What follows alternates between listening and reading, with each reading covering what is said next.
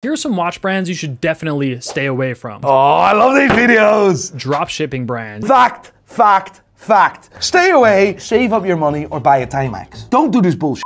Buy cheap watches from wholesale sites like Alibaba, slap their own logo, and sell the watch at 10 times or even 100 times the markup. Yeah, Fincero, f you, suck my dick. Designer and fashion brands. Gucci, Armani, etc. Any watch with a trendy name and Michael Kors.